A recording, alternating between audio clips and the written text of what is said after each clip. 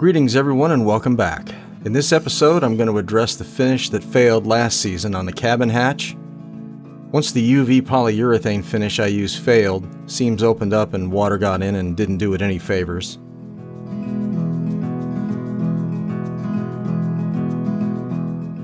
I also want to rebed the handrails I installed last year, as it was never really what I wanted, wasn't satisfied with it, and had a variety of problems. Last spring, I used butyl tape in the seams between the wood and the deck, and used brass screws from underneath as the handrails had always used to secure them. But the gap that was created by the flexible butyl tape and the weak mechanical connection from the brass screws meant the handrails always had a lot of play in them, and the contact point on the deck looked awful. It was a place where water could still get in, and they really weren't safe to use as reliable handholds. Time to do something about this. But there were some challenges. You've seen me in previous episodes use thickened epoxy to fill in oversized holes, then drill out the bolt holes for fittings. This seals the deck and the core and waterproofs everything. Then I bed it with butyl tape to add additional waterproofing. Now this is great for securing things like deck cleats that are solid and rigid. However, handrails being made of wood have some natural flexibility in them.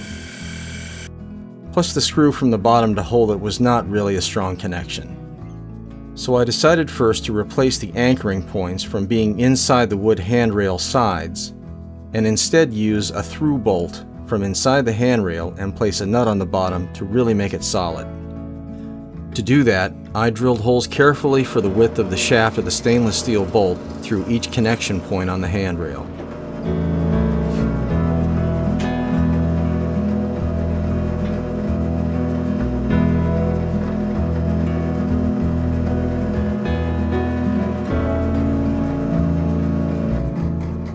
Then I drilled out another hole a little wider halfway down to accommodate the head of the bolt. This contact point for the bolt would make a very strong anchor point. The diameter of the larger bolt hole is identical to the plug cutter bit I used to cut out some Teak plugs to fill in the holes to make it all watertight. These plug cutters simply drill down around an outside cutting ring, leaving an interior plug that can be separated from the wood with just a little bit of force from a screwdriver.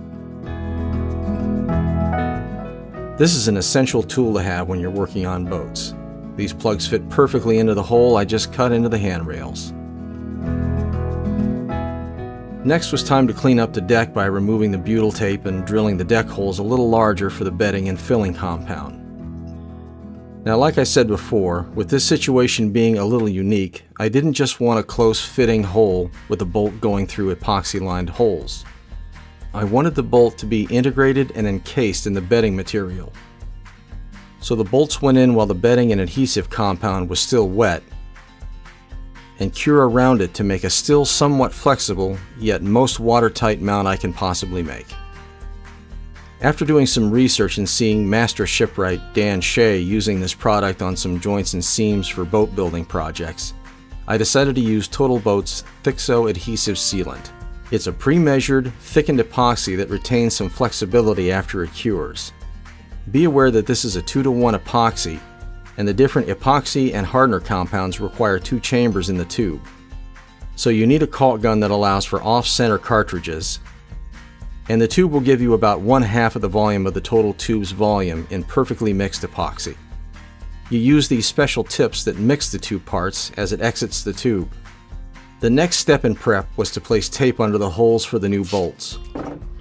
I used a special kind of tape I use in filmmaking called gaffer's tape.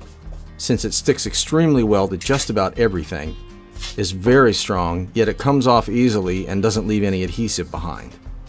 I placed a small hole for the bolts to punch through the tape once they were inserted and went back up top. I then painstakingly made masking cutouts for each section that comes in contact with the deck, so that the handrails would seal to the deck underneath, but any squeeze out of the Thixo would not be spread out all over the rest of the deck. This was probably the most tedious part of the job. Not as much fun as it looks, but it needed to be done. Now unseal the tube and attach the mixing tip and start placing the epoxy. One thing I liked about this product right off the bat is how easy it was to use, and there was no mess of mixing up epoxy. and the tip placed it exactly where I wanted it, and it stayed there. It did not run or drip at all. I placed the Thixo in each hole, then went back and placed some more on the areas where the handrails would make contact with the deck.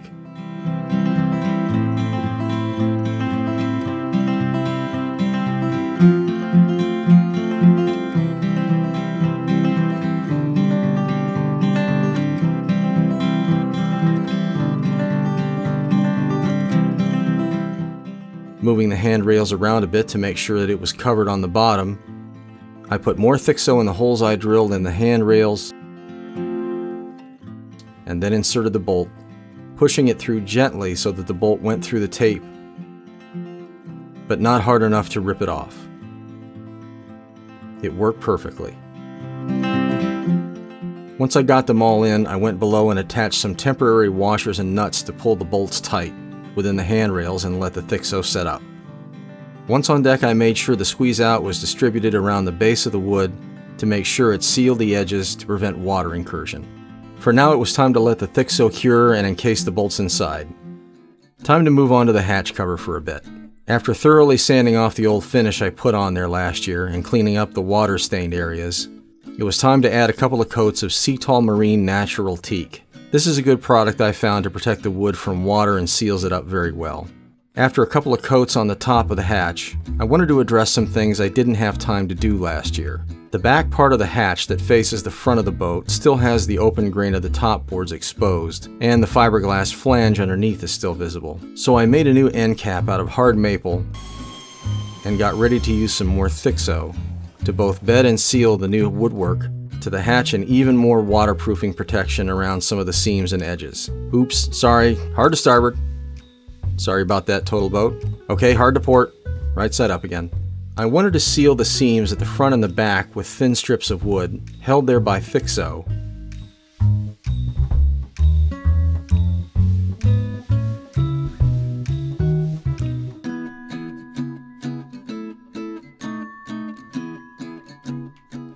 But just so you know, not everything turns out perfect. As I was sanding the wood in prep for the final coats, the back strip of wood revealed a little void. I figured I'd just sand it out a little more and even it out. Turns out the void was some sort of wormhole in the wood, and sanding it out more to get rid of it only made it open up more. I decided to just stop before it got any worse and just write this off as character of the wood. My boat has a lot of character, by the way. But all in all, it looks much better, and I think it'll handle the weather and UV exposure a lot better. Now after 24 hours, it was time to finish off the handrails. I came back to take off the temporary nuts and washers and was really surprised to see that all of the bolts anchored and held really tight, so much so by the Thixo I didn't even need to have a screwdriver on top of the bolts to keep them from turning. They were locked in place exactly the way I wanted. Next, it was time to shorten the bolts, file down the sharp edges, and clean up the threads with a die set. Put on new stainless steel washers and acorn nuts, and they were secure. Back up top, I added some more Thixo inside the holes and put the plugs in I had cut earlier.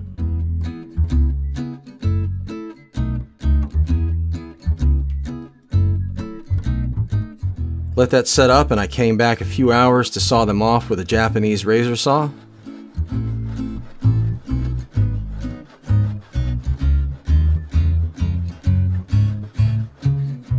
Rough sand the plugs flush with the handrail and give a light sanding with the orbital sander with 220 grit sandpaper. Clean it up and brush on some Cetol Marine Natural Teak and a couple of coats of Cetol Marine Gloss. The new railing bedding method holds extremely tight. No give on the rails whatsoever from the deck, and the boat shook when I tried to shake the rail. Perfect. Now I feel a lot better about the handrails being secure and working properly if needed.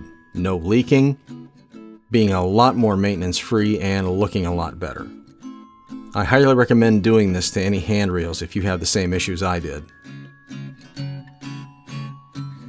In the next episode, I'm going to tackle the cockpit sole again, this time finding a better way to seal up the wood once and for good with penetrating epoxy and UV protection, as well as some more topics to get Seahawk a few more steps to be restored. Again, all the products you see here in this video can be purchased from Total Boat and Jamestown distributors with a discount by using the special promo code in the show notes below.